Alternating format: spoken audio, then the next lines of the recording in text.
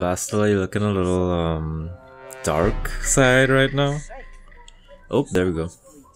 Okay, Bastila, this is very offensive and I'm gonna need you to stop. Star Wars Knights of the Old Republic and Knights of the Old Republic 2: The Sith Lords. Fantastic RPG games from BioWare and Obsidian, dearly beloved by fans. So much that the first one's even getting a remake, for a release date far, far away. These games have both been acclaimed and upheld by fans for years now, and we're so lucky to live in a world where gaming communities have such passionate and talented individuals willing to further maintain and improve the grand worlds game developers have created by the way of mods. And no mod for the KOTOR series has made me truly appreciate the ingenuity of the wacky modding community as much as the Brotherhood of Shadow, Solomon's Revenge.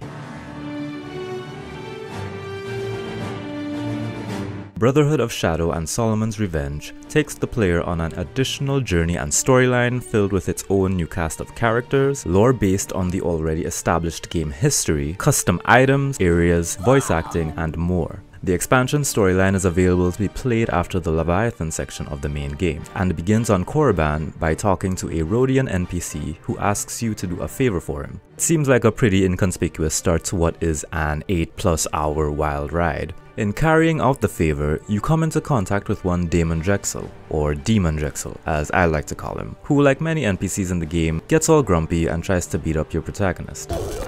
Do it again. After getting thrashed, he runs away, and you report back to your Rhodian acquaintance who gives you another chore, which takes place aboard his cruise ship, the Orion, to smuggle some cargo. For being a basic template of a KOTOR Republic ship, the Orion's got a lot of personality, is filled with life, NPCs, creatures, and dialogue that makes it feel more engrossing than a lot of places in the main game. The woman was too stunned to speak. Why would you do that? Among them are great characters such as Disgruntled Mechanic, Useless Captain, Sarah Degana, Happy Funtime Mandalorian, and the cute little droids that roam the ship that the game has a vicious vendetta against.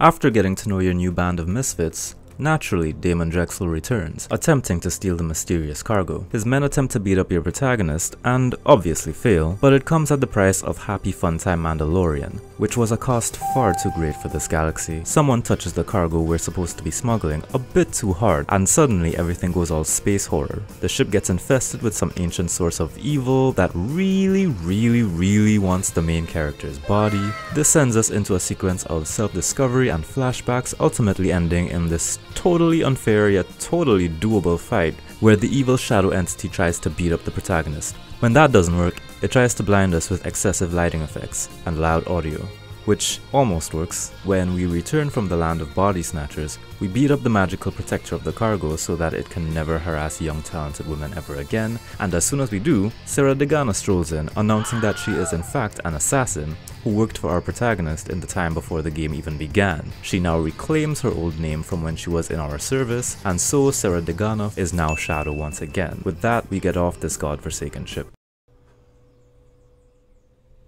And so at last, you have come.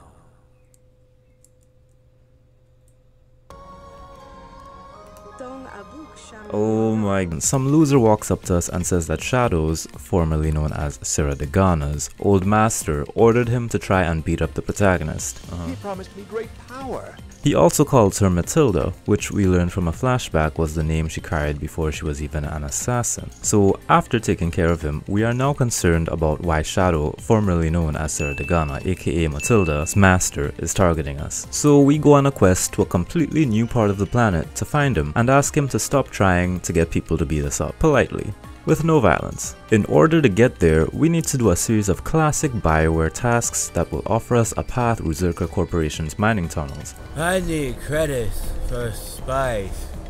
And to help us do that is unapologetically the best character in the game, Kobayashi, and his droid Verbal. Every day you discover new ways to disappoint me.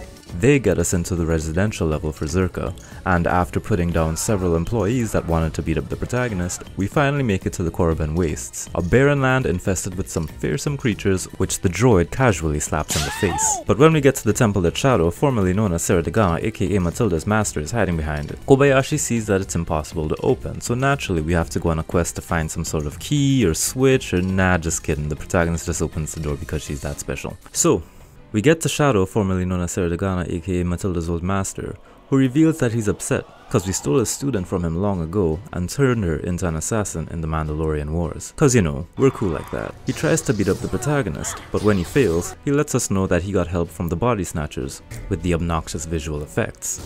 Oh, I see. I see where this is going. So instead of beating us up, they use their effects to put us into an epileptic seizure and put us in cages while taking Shadow, formerly known as Sarah Degana, aka Matilda.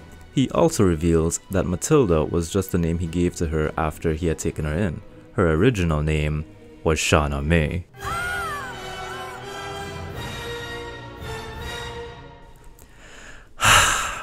Now that the protagonist and Kobayashi have been captured, the only one who can save them is none other than Kobayashi's droid, Verbal, who must now Metal Gear his way through this creepy temple cause for some reason these guys' punches really freaking hurt. Verbal, come in. Answer me, you stupid droid. When the droid succeeds, we get suited up and are ready to embark on an epic battle to save Shauna May / Shadow, formerly known as Sarah Degana, aka Matilda. Also, the mechanic is here for some reason. Awaken, Shadow, and claim your prize of flesh. Several explosions later, we stop the antagonist from beating us up, but then the previous body snatcher antagonist is reawakened and makes us fight everything, everywhere, all at once.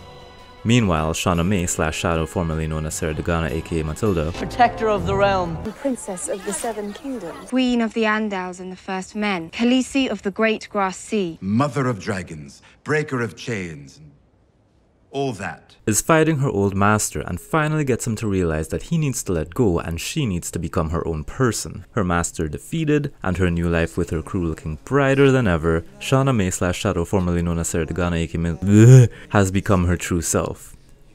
Just Sarah Degana. Thank Christ. The Orion's crew walks off and leaves our protagonist to stare off into the sunset, annoyed with how much walking she'll have to do to get out of this damn place. The writing is fair for what you'd expect for a fan project, and isn't half bad. There are some missteps and places which lay things on a bit too thick. I have waited for you, the root of all my sorrow. But overall it's written with heart and a point. The dialogue among the characters, especially the Orion's crew, is the real treat here. What's wrong with you? Why did you just shoot my droid in the face? They are, as far as I'm concerned, the lifeblood of this expansion. And oh how lovable this small motley crew was despite being stacked up to other fan faves like Jolie or HK-47. The antagonist's writing is less so. They're on the more serious side of things, so them spewing their lores and backstories may not be the greatest sit through, especially if you're taking voice acting into the equation. You will not survive beyond this encounter.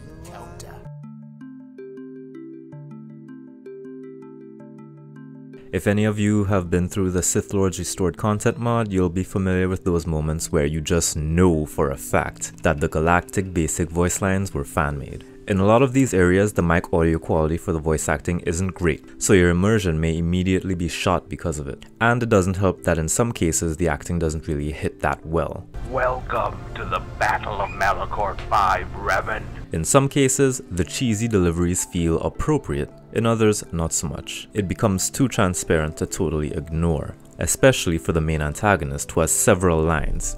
Surely you must have known that this confrontation was inevitable. Thankfully, most of the voice lines are spoken in the common alien language of the game, so kudos to the dev team for making use of that little advantage as much as humanly possible. When it comes to the music, I can't say much about the tracks that were used because I admittedly replaced the in-game soundtrack with a custom one of my choosing. But what I can say is that the mod used a good variety of tracks that, based on where they usually play in the main game, they offered a good match for the tone that the scenes tried to convey. Oh boy, sound effects.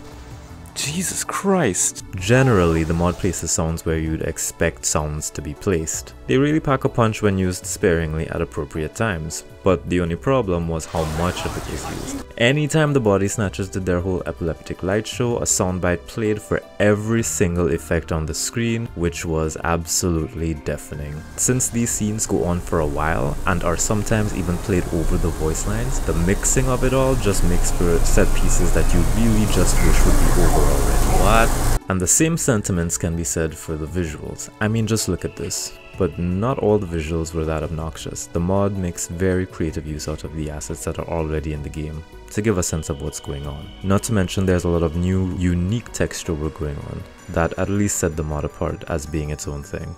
So the direction of the scenes is probably the best aspect of how this storyline was laid out. The modders did a fantastic job of utilizing the engine that they had to the point where they did things that not even the sequel game bothered to do. The use of the camera, the dialogue, timing, character animations, everything worked in tandem with each other, just pushed this experience so much further than the previous dozen hours you may have spent on the main campaign. It was truly something even replaying it now, despite how dated the game is.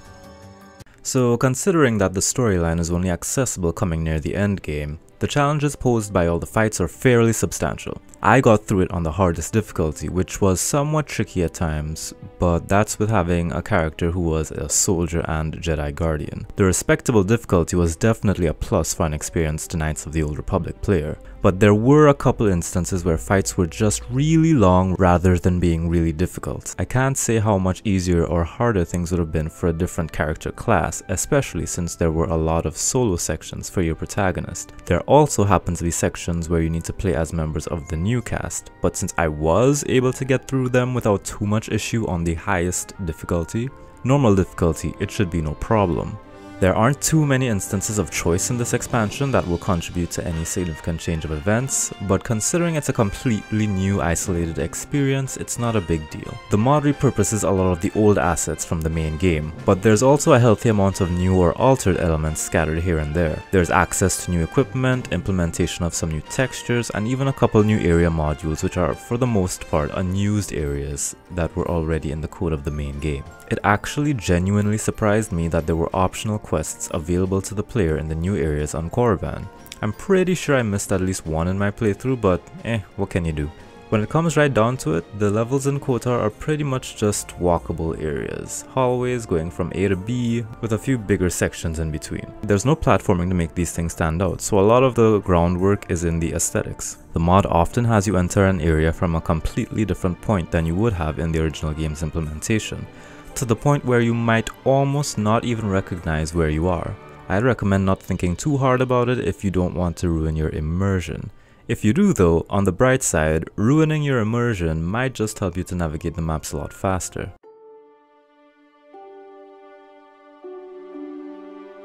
As abridged as it was, I genuinely love this storyline, specifically in how it compares to the experience of the main game. It explores more of the protagonist's life in a way that's relevant and makes sense while having something grandiose and present day to focus on as a consequence to her actions. In some ways, it feels like a grander bookend to the actual game's ending, but in other ways, it really is just a very ambitious fan mod. So my final verdict?